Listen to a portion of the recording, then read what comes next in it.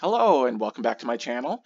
I just wanted to do a quick video of a problem I have been running into frequently with The Sims 3, and I found a way to fix it. So if any of you have this problem, this is how you fix it, and I think many of you will.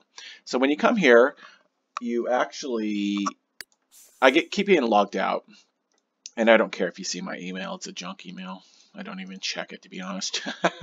So, so you keep getting logged out, right? Now I've checked this button many times. It's probably going to work this time because I fixed it, but it seems like I have to fix it once a day, so I'm not sure what's going on.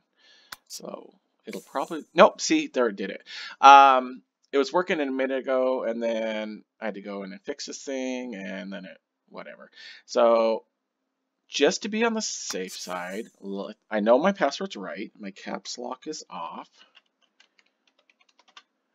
And keep me logged in even though, see, invalid email or password.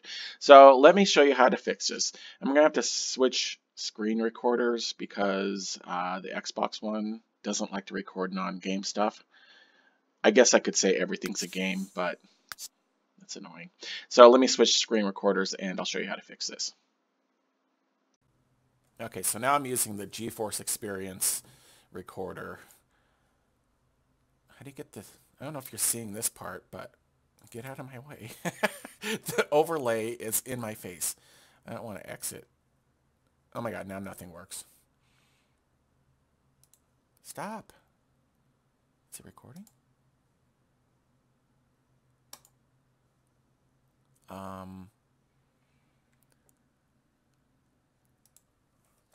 I don't know if this is recording. Let me go through the fix just in case. So I'm on Windows 10. You can get to internet options on whatever Windows you use, but Windows 7 has this search feature too. So you go into internet options. I'm probably going to have to redo this whole video because I'm not sure actually if it's recording. The little thing on the bottom is green. That doesn't mean record. Internet options. Now Sims 3 uses Internet Explorer no matter what. I don't know how to change that, so if you know how, comment below because I'd love to know. So you go into the delete browsing history, and I have temporary internet files, cookies, and history, preserve favorites, website data. I guess uncheck that. I don't use Internet Explorer, so I don't really care. So we're going to delete. Again, I don't know if this is even recording. Wow. I have to start over again. And then we're going to go back to The Sims, and I'm going to have to start a new recorder. This is really annoying. Okay, so we're back on the Sims screen. I'm thinking that other screen got recorded, so if not, I'm going to have to go back and use like Hypercam or something, I guess. Let's see if my fix worked.